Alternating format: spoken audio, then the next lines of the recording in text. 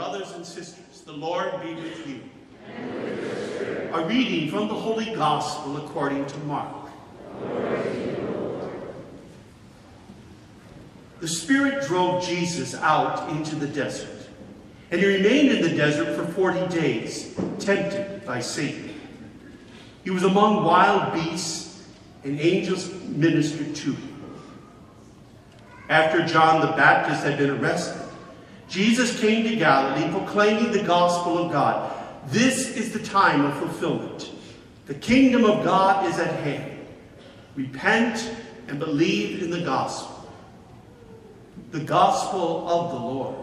Praise to you, Lord Jesus Christ.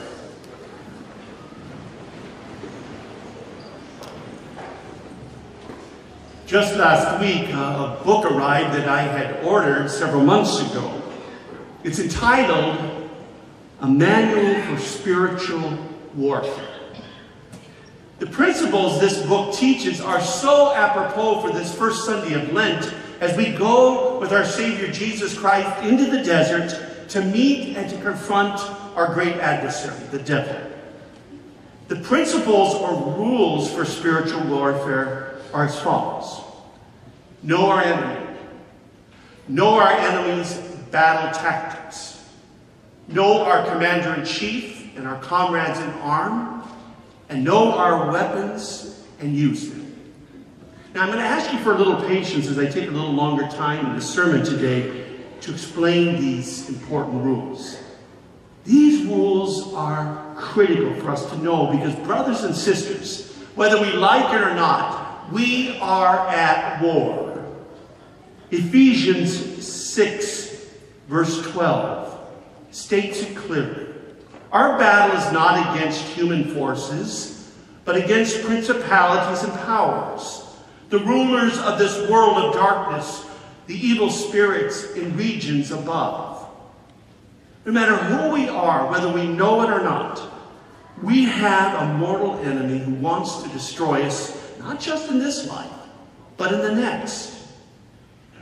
And no matter where we live on this planet, whether we see it or not, we are involved in a hotly contested battle and on a hotly contested battlefield, and we can't escape it. Even Jesus, the perfect Son of God, experienced it. And it's a spiritual war with critical consequences in our everyday life in the here and now, and the outcome of the war will determine our eternal destiny forever. Think about forever one time and it'll blow your mind. The first rule of any type of warfare is this: know our enemy. See, this rule is important because how can we fight an adversary we can't identify? And worse yet, how can we avoid being a casualty in a battle roaring around us and we can't even recognize that we are in mortal danger? Our adversary is the devil and his army of demons. And our battle with the devil rages not just around us, but within us. A fierce conflict for the control of our minds, our hearts, our souls, and our eternal destiny. Now, many in our modern secular world scoff and tell us that there is no devil, there is no battle. But brothers and sisters, we believe in Satan, his demons, and his demonic activity because of the accumulated evidence. First, throughout history, people of vastly different cultures around the globe have affirmed the reality of evil spirits, even when they have disagreed about most other spiritual realities. Also, many intelligent and rational people have testified to having personal encounters with demonic powers. Now, no doubt some types of mental and physical illness have been wrongly attributed to demons today as in the past. And we can't deny that superstitions and legends about evil spirits, they still abound. But these misguided ideas about the devil don't in themselves disprove the existence of demons. Just as the age-old belief about a flat earth doesn't disprove that our planet exists. And these same modern skeptics, they demand scientific evidence, but Ask yourself, what kind of relevant evidence would science be capable of measuring? Natural sciences only measure what? Time, matter, energy, motion. The social scientists analyze human behavior. But devils don't have a physical body. So we can't put them in a test tube or subject them to psychoanalysis. The most that scientists can do is observe the effects of demons upon our physical world or upon human behavior. But sadly, the prevailing mentality among most of them is that they seek other explanations for demonic phenomena, even when those explanations are utterly inadequate. The second reason we believe in the existence of the devil and his activity is because several passages in the Bible testify to the existence of the devil, his evil allies, and his demonic activity. In particular, the gospel that we read today and that we can read in Matthew and Luke.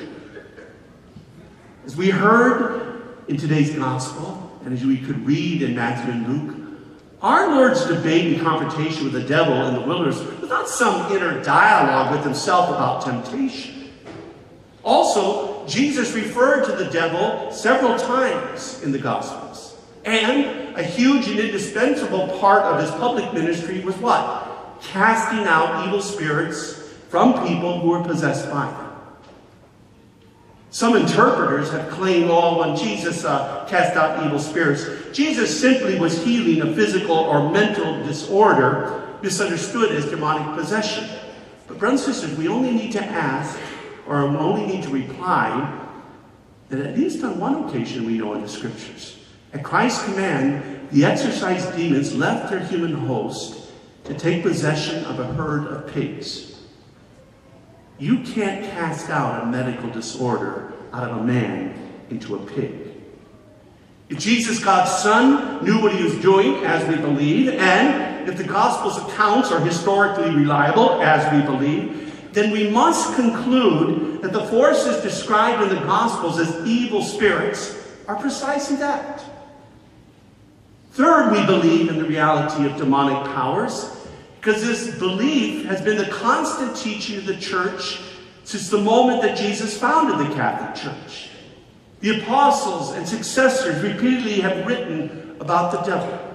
Through the centuries, popes and ecumenical councils and great theologians of the faith have consistently affirmed that the devil is real. Numerous great saints whose moral integrity and whose mental health could hardly be challenged or debated, they've testified to personal battles with demons. Also, the devil is referred to in our sacred worship, our liturgy, especially in the Our Father. The last petition is, deliver us from evil. And the fourth reason we believe in the existence of the devil is from our own personal experience of human events. Something supernaturally evil gets into people to have them do the horrific, inhuman, evil things they do. Whether you're talking about the Nazi concentration camps and the near annihilation of the Jewish population in Europe, or more recently, the horrific atrocities done by Islamic jihadist terrorists. So, who is this enemy that we're battling?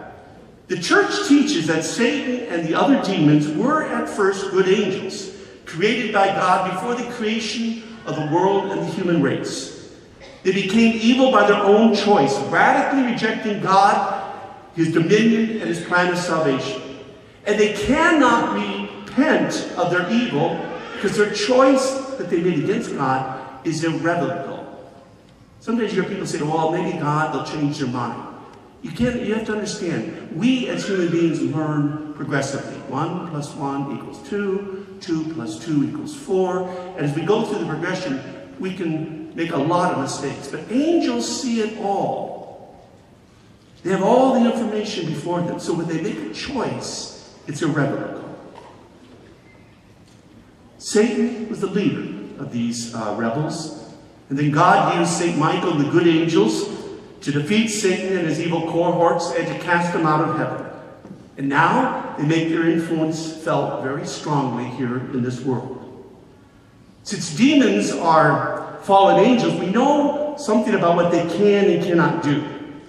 Like humans, they have intellect and free will. But unlike humans, they are pure spirits. They don't have physical bodies, as we do, that would make them subject to physical illness or to death.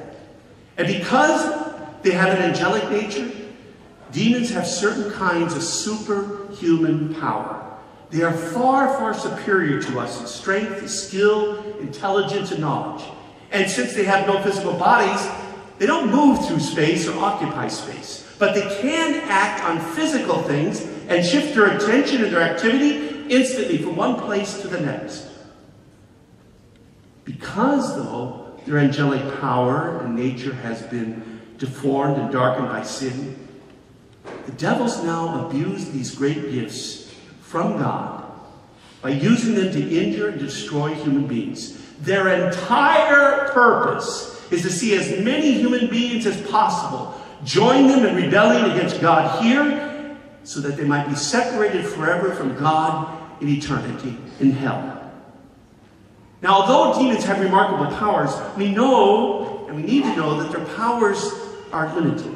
For example, Satan and his evil minions, they don't know the future unless God reveals it to them. However, given their vast knowledge of events throughout the world and their vast knowledge of history, they can make accurate predictions and then act on them. So, who is it that we're fighting? It's the devil. He is not some evil deity equal in power to God, who is all-powerful, supreme, all-knowing, eternal. Satan, although powerful, is only a creature. And in the end, he's no match for God, his creator and his ultimate judge. This raises, though, one last question about devils and their demonic activity. If God is supreme and infinitely more powerful than Satan and his hosts, then why doesn't God prevent them from doing evil on earth? Well, we could ask the same question on why God doesn't stop human beings from doing wicked deeds. The answer is twofold. First, it's because God respects free will, angelic and human. Second, evil's continual presence and activity among us, it's a mystery that we're not going to be able to fully figure out in this life. However, we can say this much.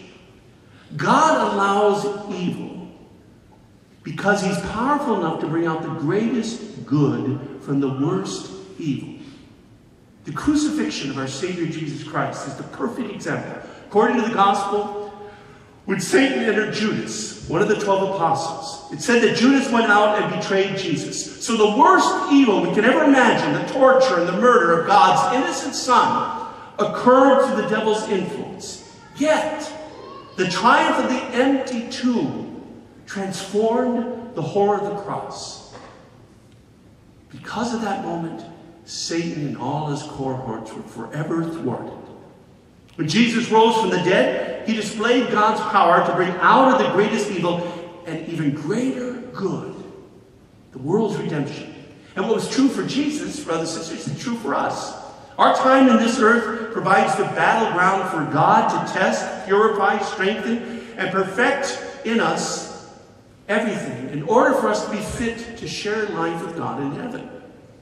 And to that end, then, devils serve as useful tools for God as they constantly test us so we can become purer, stronger, closer to perfection every time we resist the devil's temptation. Quoting St. Augustine, as an artist, God makes use even of the devil.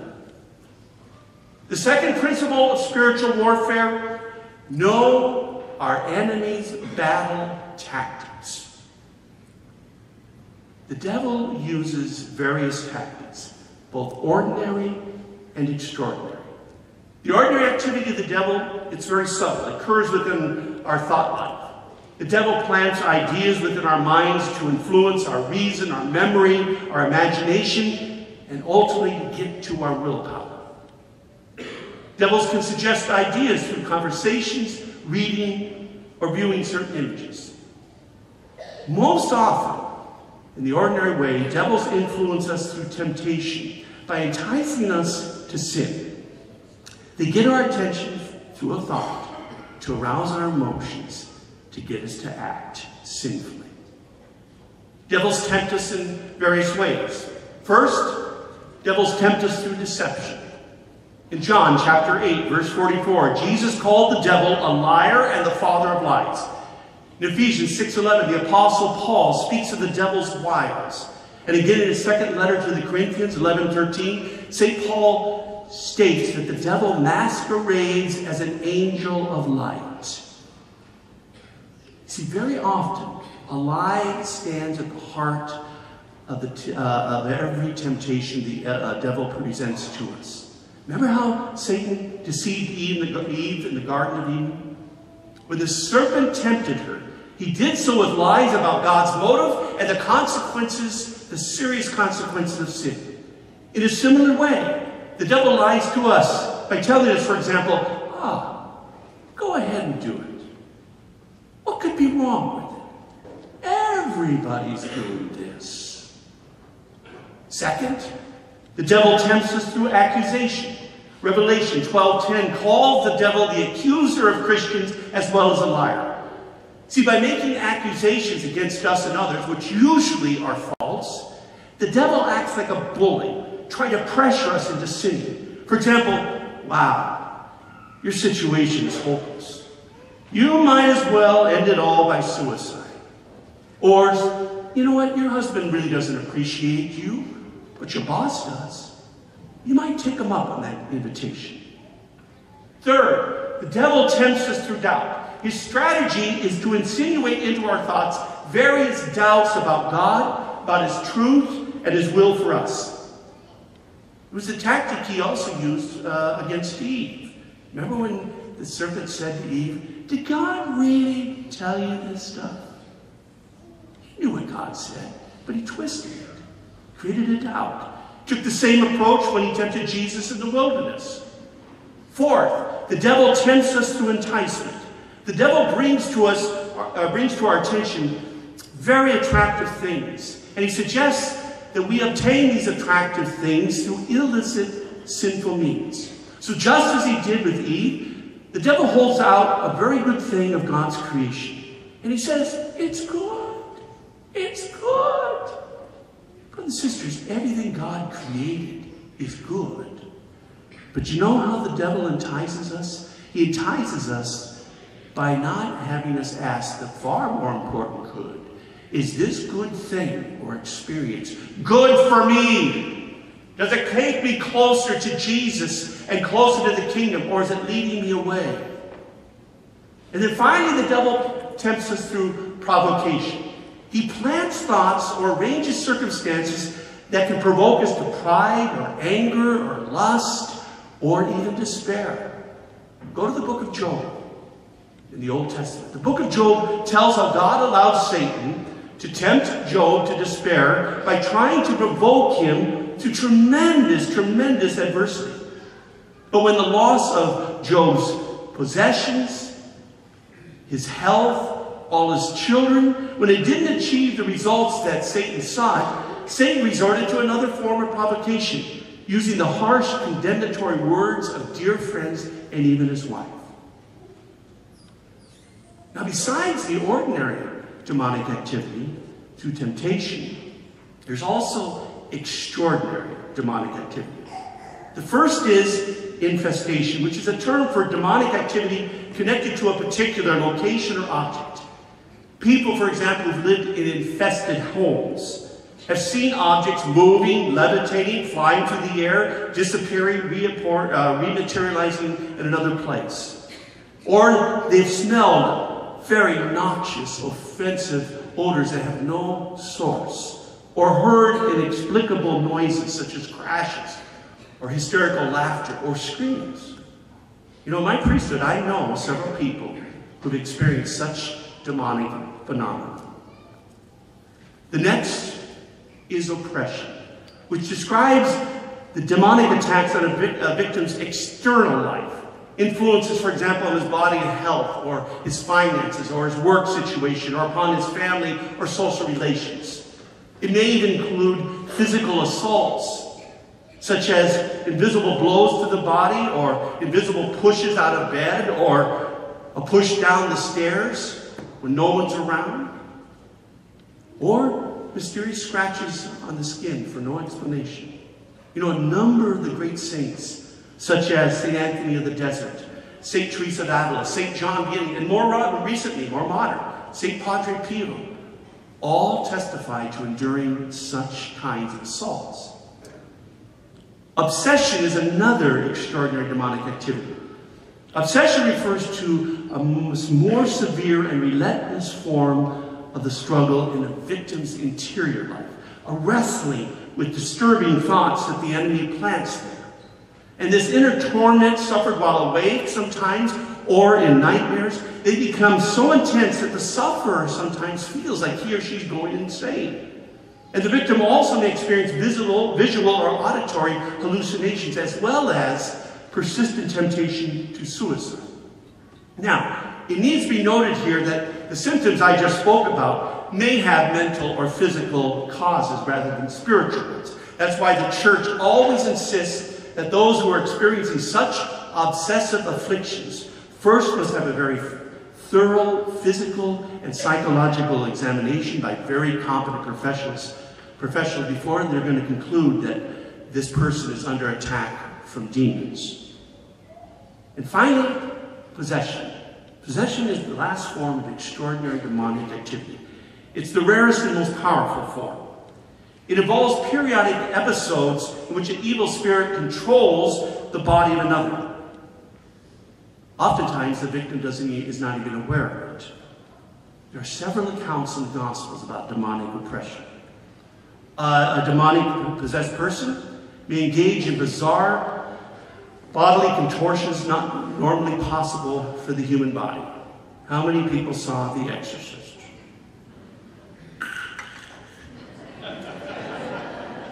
I want you to know that is true. It's happened in exorcisms. It may be that the body levitates. I have a priest friend, he's an exorcist back in Pennsylvania. Just 6 months ago, a young girl has an appointment with his mother. Her mother brought him in. He didn't know, but as soon as she walked in the office, she's stuck on the seat.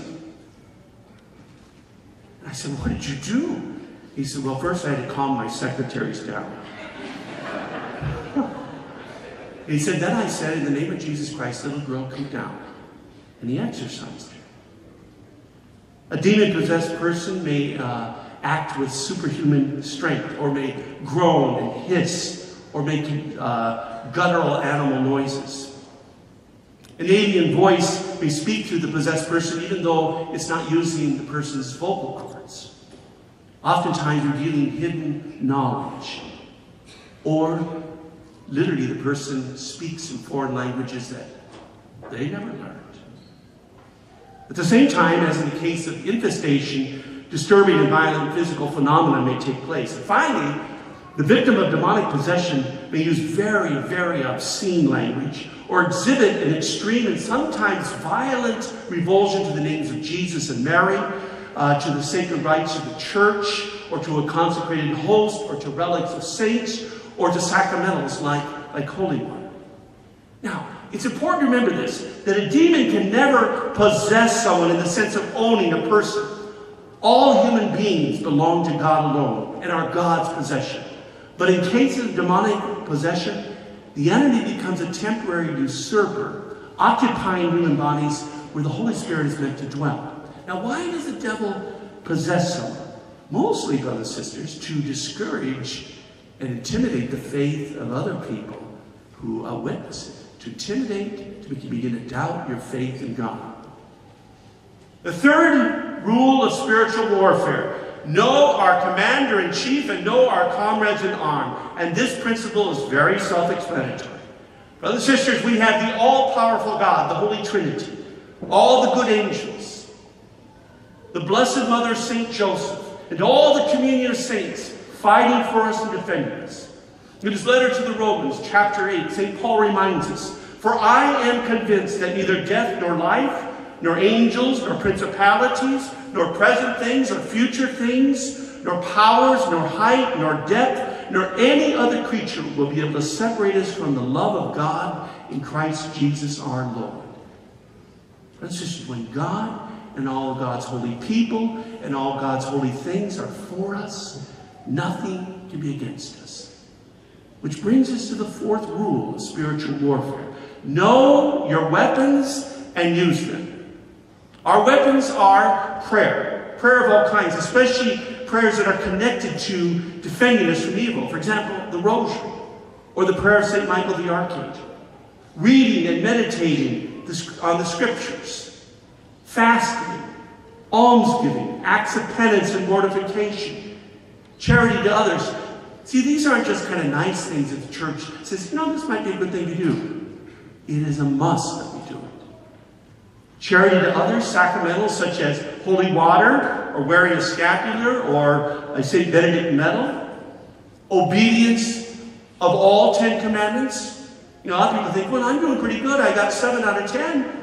You know, in baseball, that's a high average. It don't matter. It's 10 out of 10, striving to do it all the time. And especially the celebration of the sacrament of confession and the Holy Eucharist. You know, brothers and sisters, there's a book, I actually alluded to it before in a sermon, called Begone Satan. It's a record of an exorcism that took place in 1927 in Northern Iowa. And all this demonic, extraordinary activity I talked about, it was part of that exorcism. The body would fly up to the roof. And then they pulled it down, it would blow up like a balloon ready to pop. And then it would shrink down and crush the bed. So the priest, Father Theophilus, the exorcist, had people help him.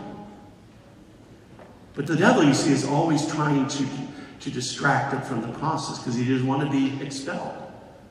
So one of the ways he distracted, not just those phenomena, but the victim was lying there, a demon-possessed person, and then the person spoke, not through lips, just spoke, a voice came out, and started naming all the sins of the people who were helping out with the exorcism. Imagine how mortifying that'd be, that your worst secrets were pouring forth. And Father Theophilus immediately recognized it. He said, in the name of Christ, silence.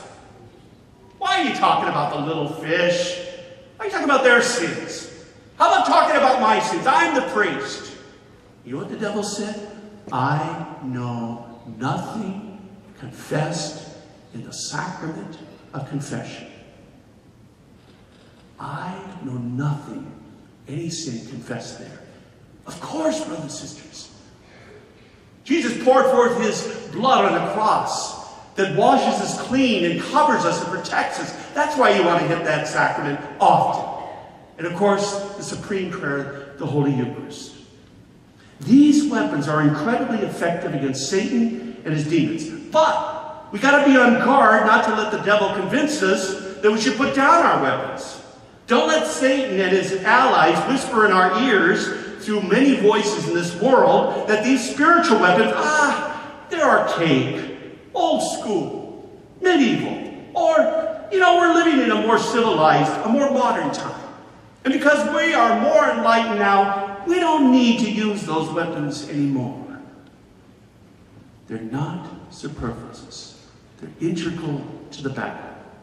So brothers and sisters, on this first Sunday of Lent, as we go with our Savior Jesus into the desert to confront our mortal enemy, the devil, remember the 4 rules of spiritual warfare. Know our enemy. Know his battle tactics. Know our commander-in-chief and our comrades in armor who are fighting for us. And then know and use our spiritual weapons. If we keep those rules in mind of spiritual warfare, and we practice them faithfully, and guess what, brothers and sisters? We can tell Satan and all his demons, just go to hell.